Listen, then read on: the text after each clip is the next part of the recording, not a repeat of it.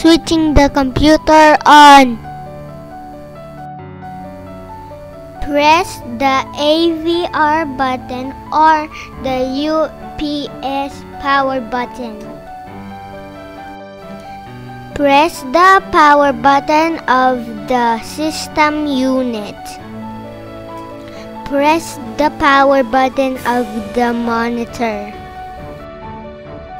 Wait until the computer is ready. You will see the Windows logo as the computer starts.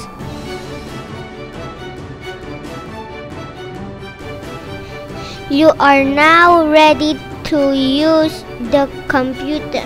You will know it is ready when the screen displays the desktop.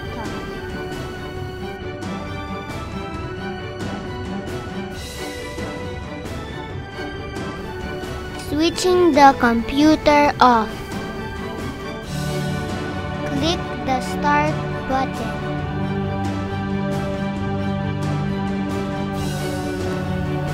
Point to the power button and click the shutdown button with the left mouse button again. When the screen turns black, switch the monitor off. Switch the AVR or UPS off.